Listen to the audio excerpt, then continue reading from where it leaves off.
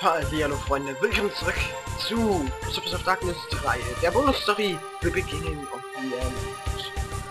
In der letzten Folge sind wir hier angekommen. Das da oben ist der Laden in der Bonus-Story. Wollen noch mal gucken, was das da für ein Typ ist. Hey du!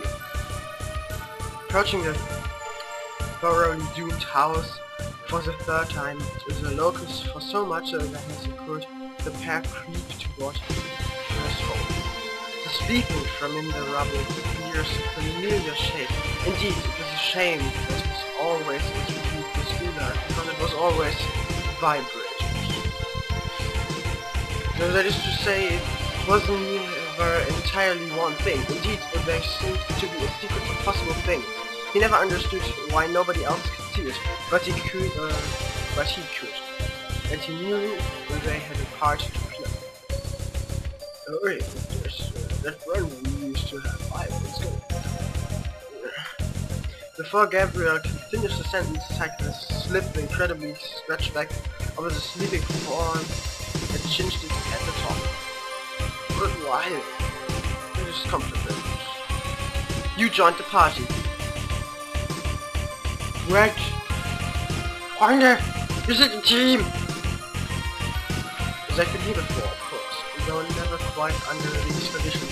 It's not entirely clear what happened to the house this particular time, but oh no, there it is.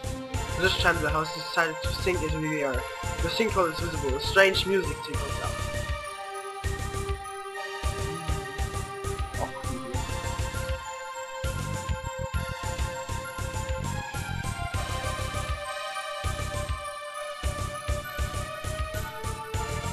Okay, warum kann ich hier lang?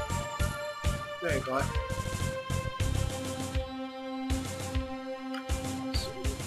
Oh, uns doch mal mit dem da kämpfen.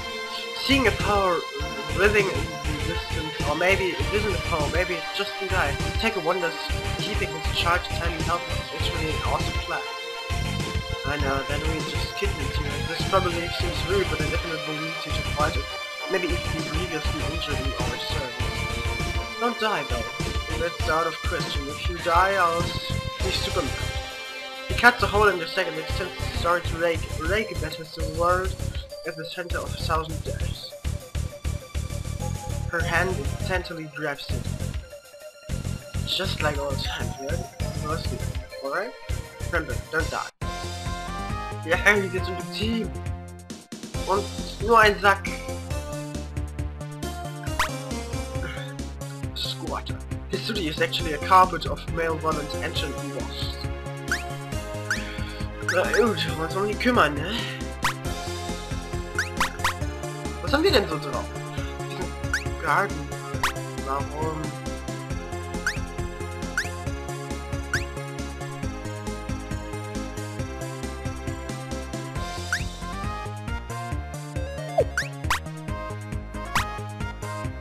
So, oh Mann. 86, der hatte 180, wenn ich mich nicht erinnere. Das ist schon, wir haben aber... Warum greifen die uns eigentlich hier nur an? Finde ich voll gemein. Okay. Oh, die greifen wirklich nur uns an. Wie geil! Die Waffe ist ja mega.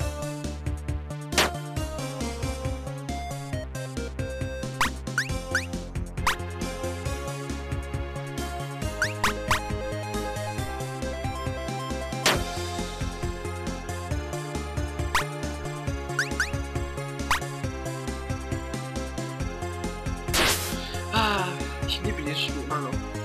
So, machen wir Leute. Die Waffe, das ist so toll. Und endlich läuft das Spiel mal wieder flüssig.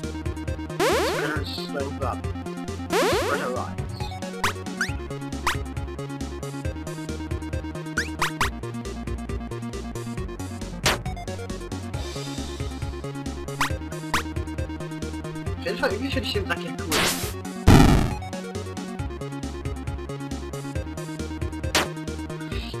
Mist, der lebt nur das, glaube ich, nur noch, wenn ich im Kopf habe, hat er nur noch einen HP. Oder, nee, 3. Ja, 3, genau. 3. Ja, dich richtig gut. Und da haben wir besiegt. Gut. Jetzt haben wir uns im Team. Ich finde die Idee cool. Da war eine Fledermaus, die ich gesehen habe. Ach so, ja, okay. Ich sehe schon, das sind immer viele, die man auf einmal angreift. Like a rain cloud, but instead of rain, it shoots out angry sky motes.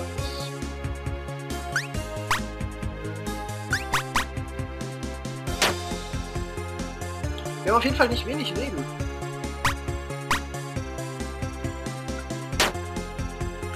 Und die haben ein bisschen mehr Verteidigung als die Squatter eben.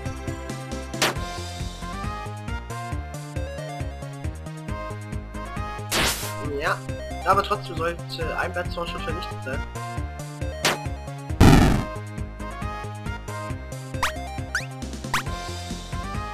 Und die sollten, ja doch, der zweite Bettzorn sollte auch vernichtet sein, sobald Tycho jetzt wieder von seinem Auto auspackt. Ja, denn das Überleben sie noch, haben jetzt aber noch 22 Leben, zeige ich euch da. Von Auto zieht aber 28 ab und deswegen ist der Fledermaus-Schwarm auch schnell besiegt. Zu niedrigen raus mal haben aber immer noch Leben.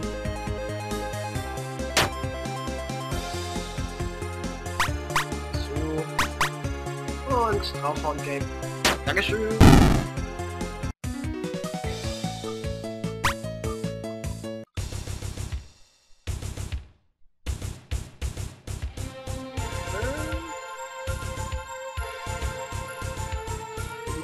Weg. Ah, der uns zur Truhe führt, das finde ich doch schön. Und eine große Spinne. Really big Spider. Wirklich große Spinne sogar. Two-time winner New Acadia Big Spider Contest. Und davon haben wir hier 3. Ja. Komm, machen wir nochmal.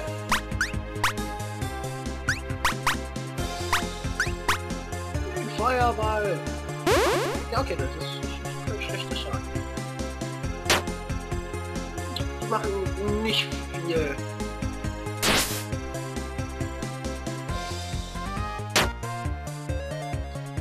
So. Kommen wir auch noch drauf und glaube ich nicht mehr so viel.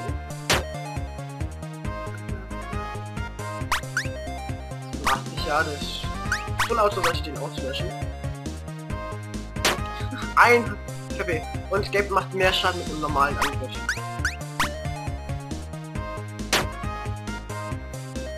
Dann vernichten wir mal eine.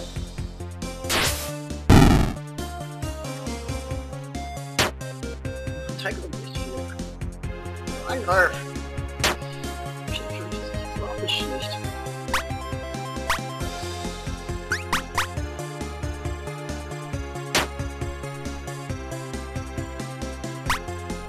Ja, die stirbt jetzt viel zu. So, haben wir noch eine übrig. Und das sollte ja auch kein Problem sein. Ne, Gabe geht's vernichten. Ja. Sieht ja 86 ab und deswegen... Ah, finde ich schon, dass das Spiel mal endlich wieder flüssig läuft. Ich habe keine Ahnung warum. Broodlords, Vanilla. Ich frage mich, ob es hier auch wieder Klassenpins gibt. We find the trench coat. Accessory description: a certain piece that protects allies when you defend. Ah, ne. Trenchcoat. Dann geben wir uns einfach mal das unser. Ich finde es immer noch mies von Tycho, dass er uns einfach zum Sack gepackt hat. Aber damit müssen wir klarkommen.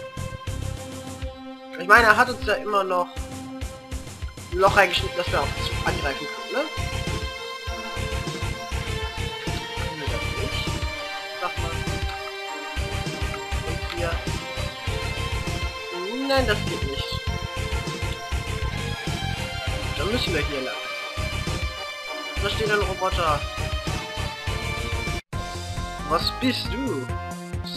Splinter Elemental. Okay. A loose correlation of splinters who love the job and take it seriously. Bei dem könnte ich mir sogar was vorstellen. Okay. So, und so erstmal um ein.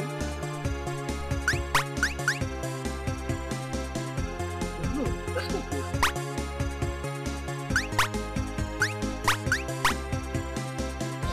Ah, super effektiv, das dachte ich mir. Deswegen habe ich es gemacht.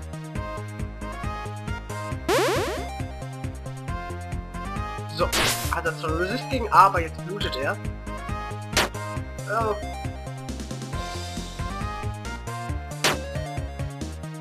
Warum greift jemand nur uns an? Weiß ich nicht, Feuerball. So, die kann ich jetzt jede Runde benutzen. Feuerball! 136 Schaden. Oh, 23 Schaden macht das immer. 231, das ist nice. Oh, da haben sie auch einen Boost. Das ist sweet.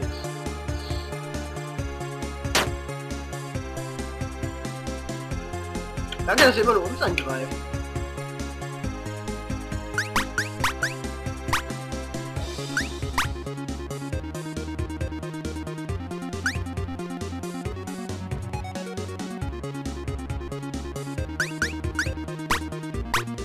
Feuerball! Oh, der macht so weniger Schaden, als ich dachte. Tja, aber dafür werden wir ihn jetzt vernichten. Bam! Splinter! Ein Schaden. Nicht jetzt. Den greifen wir mal normal an.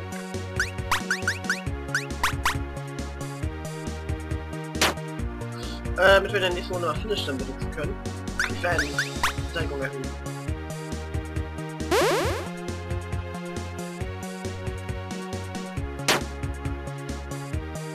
So. Macht doppelten Schaden. Was haben wir eigentlich noch? Okay, das macht auch schön Schaden, aber für den Feuerball brauchen wir nur einen. Deswegen... Sackgesicht. Hey! Defense und Magic Defense ab. Nice. So, auch ist gut. So, nach rechts geht's zur Natur, links geht's weiter. Aber wenn ich auf die Zeit gucke, sehe ich, dass die Folge zu Ende ist. Deswegen sage ich, wir sehen uns beim nächsten Mal wieder bei Precipice of Darkness 3, der Story The Beginning of the End. Bis zum nächsten Mal. Ciao.